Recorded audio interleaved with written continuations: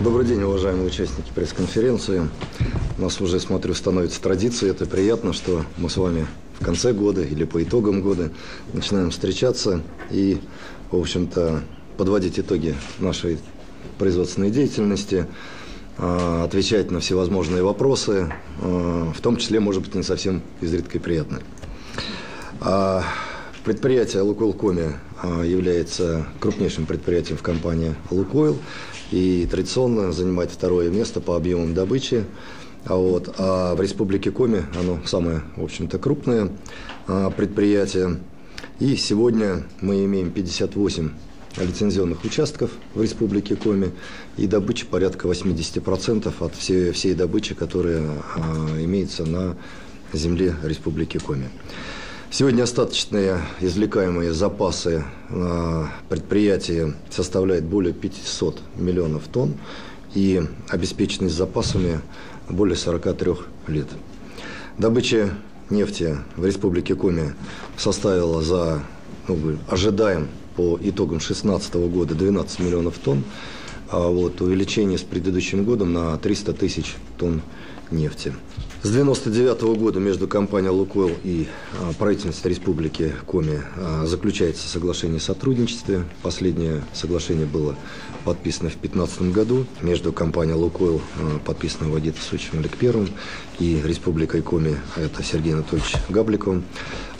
Ежегодно мы подписываем протоколы. В этом году, в 2016 году, был протокол подписан на 1 453 миллиона рублей. Все пункты протокола со стороны предприятий и компании «Лукойл» выполнены, то есть своевременное финансирование произведено, а также ряд других пунктов этого соглашения выполнения. Также недавно было подписано соглашение на 2017 год. Сумма соглашения составила 1 726 миллионов рублей. И на основании этого протокола мы в ближайшее время подпишем протокол к соглашению между муниципальными районами и предприятием. Александр Викторович, вы говорили о итогах работы компании в этом году, говорили о соглашении, которое подписано на следующий год уже с Республикой, о соглашении, которое реализуется сейчас. Какие еще, помимо этого, знаковые события, они определяли работу компании в 2016 году? Я бы хотел отметить, может быть, какое для нас имеет большее, может быть, значение. Потому что мы, в принципе, в этом году заканчиваем программу, первый этап, так сказать, развития эрикского месторождения. То есть есть программа долгосрочная в компании, которая разбита на несколько этапов. И в течение последних 3 лет, в принципе, с 12 даже, если честно сказать, года, было принято решение о развитии нефтешахтного управления, а конкретно Ярицкого месторождения, Лаельской площади. И в этом году мы заканчиваем первый этап. Это для нас очень, в общем-то, значимо. За этот период времени было построено более 300 скважин, допустим, несколько десятков километров электролиний, дорог, инфраструктуры. Парогенерирующих установок было построено на 600 тонн в час, то есть это достаточно большое количество. Были построены такие объекты, как пункт подготовки сдачи нефти, которые в конце, буквально недавно мы, так сказать, презентовали запуск. Также водоподготовительная установка на 700 тонн в час. И для нас этим самым, в общем-то, заканчивается первый этап всего этого проекта. Вы сказали о производственных достижениях, но ведь компания вкладывает немалые средства в социальное развитие территории. Вы упомянули о соглашении с правительством республики, которое с 1999 года подписывается. Насколько, на ваш взгляд, эти инвестиции, зачем они нужны компании, насколько они оправданы? Это, несомненно, оправдано, потому что вкладывая, так сказать, в медицину, вкладывая в образовательные учреждения, вкладывая в детские сады, вкладывая в инфраструктуру, мы этим самым, в общем-то, повышаем уровень жизни, в том числе наших работников. То есть наши работники учат детей в тех же школах, в детских садах, воспитывают, также ходят в медицинские учреждения. Поэтому это даже не оспаривается и даже не ставится под сомнение.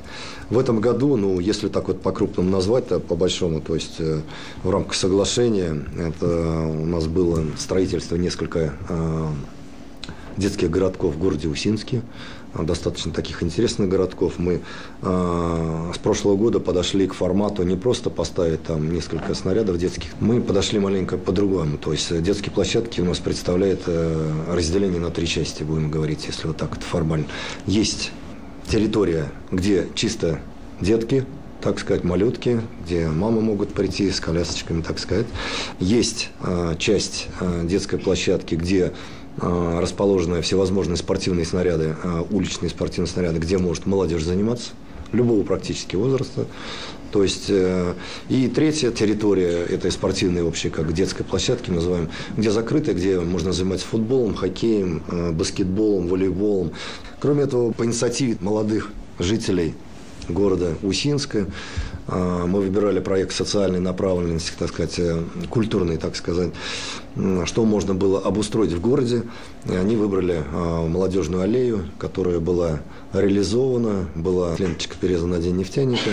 В общем-то, это стало новым местом, куда горожане с удовольствием идут отдохнуть, пройтись, есть чем и детям заняться, прогуляться с малыми детьми. Ну, стало возлюблено. Говорят, надо продолжать. Кроме этого, есть у нас, согласно соглашению, такие направления, что окончательно, в общем-то, руководители компании, я имею в виду Агицович и Сергей Анатольевич, приняли решение по поселку Яриги. Принято решение, что начиная со следующего года 4 дома строительства в количестве 4 домов трехэтажных. Выбрали проект 24 квартиры, 1 дом. А вот выйти на такие объемы совместного, так сказать, взаимодействия в год строительства. Подсчитали, сколько нужно по переселению. Достаточно большое количество людей сегодня из ветхого жилья. Эта цифра где-то лавируется примерно 1800 человек. Вся эта программа была обсуждена между, будем говорить, администрацией Республики Коми, правительством и компанией. Но решили начать, как говорится, с малого. То есть достаточно большое финансирование, там финансирование более 5 миллиардов рублей, если на самом деле, для того, чтобы привести все в состояние. Ситуация в стране в экономическом плане очень нестабильная. Означает ли это, что Лукойл в регионе сократит инвестиции, да, будет работать над тем, что уже разведано, над тем, что уже есть? Или все-таки будет геологоразведка, будет бурение? Ситуация, вы правильно сказали, она, будем говорить, но в этом плане Агицович говорит, что все проходит, вот, и компания, в общем-то, самостоятельно готова к таким, будем говорить, финансовым, экономическим передрягам. А вот по Республике Коми, в общем-то, никаких снижений инвестиций на ближайшие годы не предвидится. Я назвал инвестиции, которые уже утверждены в бюджете следующего года для предприятий. Это только я говорю за Лукойл Коми. Мои коллеги еще все вопросы, которые предыдущие были, они также могут за свои предприятия сказать. А вот все мероприятия, которые были на ближайшие годы намечены по Республике Коми, они будут реализовываться. То есть мы защищали как 2017 год, так и трехлетку. То есть никаких снижений нет. То, что касается геолого-разведочных работ, порядка 4 миллиардов мы ежегодно направляем на эти мероприятия, на это направление. Оно будет продолжено и в следующем году в этой же цифре. Компания для предприятия постоянно ставит задачи. Мы должны компенсировать свои запасы ровно настолько, то есть сколько добываем. То есть если мы выбываем 12 миллионов, значит это как минимум 12 миллионов мы должны обязательно компенсировать. В этом плане мы работаем. У меня вопрос Рустему Рафаилевичу. Вы говорили о рентабельности предприятия. Удалось бы ее достичь без планового ремонта Ухтинского ГПЗ? Как вы вообще НПЗ в целом оцениваете проведенную реконструкцию и когда будет следующее? Несмотря на достаточно такую как тяжелую обстановку, мы сумели обеспечить рентабельность нашего производства. Да? Завод демонстрирует как положительные показатели эффективности деятельности. Мы справились с этой амбициозной задачей, с проведением капитального ремонта. Мы выдержали остановочный срок в 35 суток, то есть помимо ремонта всех технологических объектов предприятий и объектов инфраструктуры, мы сумели завершить 7 инвестиционных проектов в этот же период времени. При подготовке и осуществлении капитального ремонта особое внимание мы уделили безопасности. На предприятии работало до 700 человек от подрядных организаций, было свыше 60 единиц техники, это средняя и тяжелая механизация. То есть те меры, которые мы приняли, позволили обеспечить полную безопасность выполнения работ и стопроцентную охрану труда всех задействованных лиц. То, что мы выполнили, позволило нам поставить на производство ряд новых продуктов. Мы наладили производство широкой фракции легких углеводородов. После капитального ремонта мы наладили как производство СПБТ, это сжиженный газ.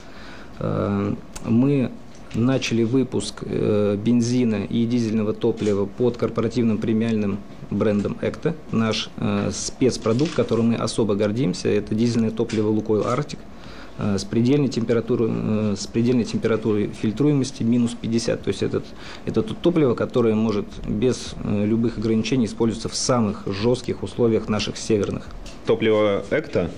Расскажите, чем оно отличается от обычных видов топлива и в чем его преимущество при использовании? Моющие присадки, которые добавляются в топливо, они позволяют поддерживать в чистоте топливную систему. Это трубопроводы, насос, ТНВД, инжектор. И двигатель работает и в нормальном режиме, так сказать, в номинальном режиме, который запроектирован по нормальному режиму. Значит, это присадки, которые удаляют низкотемпературное отложение. Есть присадки, которые удаляют высокотемпературное отложение. Они не позволяют откладываться на форсунках, на деталях цилиндро-поршневой группы. В результате, заплатив дополнительную 20-30 копеек на АЗС на литре, значит, на этом топливе увеличится в том числе и пробег на одной заправке автомобиля. То есть в итоге это для автомобилиста будет экономия. В этом году произошло несколько инцидентов, которые заинтересовали общественность. Вот в связи с этим вопрос, что делать предприятие по недопущению подобных ситуаций в будущем, и как складываются отношения с экологической общественностью, изменились они или остались на прежнем уровне? У нас все-таки достаточно опасное производство, то есть опасные производственные объекты. И, к сожалению, случаются те моменты, которые есть. То есть первое – это открытость и к СМИ, и к общественным организациям, и экологическим. Встречаемся, общаемся, слушаем их, то есть что они предлагают, пытаемся это реализовать совместно. Приглашаем их во все возможные комиссии, которые проходят по приемке, допустим, нефтезагрязненных земель. Да? То есть уже этого приглашаются участники, так сказать, этих общественных экологических организаций. Они бывают на наших объектах, то есть сколько раз они просятся без комиссий каких-либо, мы их также, в общем-то, пожалуйста, показываем. Вот. То есть это вопрос открытости. Да? Год назад вы стали депутатом Государственного совета. Тогда еще для вас наш регион был достаточно новым. Вот скажите, насколько быстро вам удалось вникнуть в проблемы нашей республики и подключиться к их решению? На самом деле, для ускорения, как вы сказали, погрузиться как можно в проблемы, мы создали общественные приемные в 2 районах наших. Ежемесячно я провожу личный прием, вот, кроме писем, которые приходят. На сегодняшний день я могу ошибиться, там как-то смотрели статистику сейчас вот на начало месяца, более 100, порядка 110 обращений за это время было ко мне, разной направленности, вот, и в принципе через подобные, так сказать, обращения мы видим, большая часть может быть каких-то проблем физических лиц, но тем не менее есть и предложения или какие-то вопросы касаются законотворческой работы. Вот, какие-то проблемы там инфраструктурные, всевозможные. То есть такая информация есть, с которой мы работаем. Плюс, конечно, это взаимодействие с главами района, с администрацией района, плюс взаимодействие с правительством плотное, с самим госсоветом, ну, конечно, с администрацией губернатора.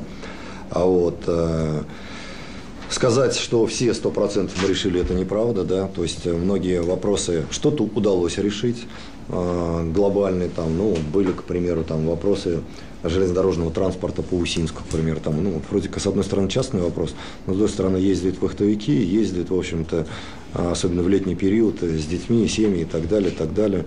А сегодня вагоны не соответствовали, так сказать, ну, уже устаревшим.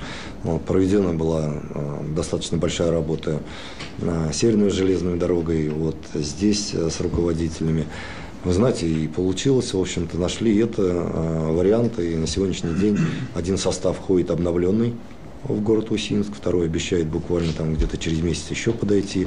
Ну, правда, он, говорят, будет межсезонный, на летний период он будет уходить в сторону Анапы, там в сторону, ну, говорит, моря. Но тем не менее, вопрос решен. Да. Вопросы были по больнице по обеспечению кадрами, то есть в Усинске, вот по Усинску конкретно был вопрос там медперсоналом там на 60%, доктора, специалисты там на 50%, то есть что-то. Данный вышел я с инициативой, проговаривал с министерством, так сказать. Были соответствующие решения сделаны о компенсации, то есть вся проблема в том, что нет жилья, никто не едет. Вроде бы подъемные есть, вот вроде бы, а подъемные, видать, недостаточно для того, чтобы закреплялись кадры.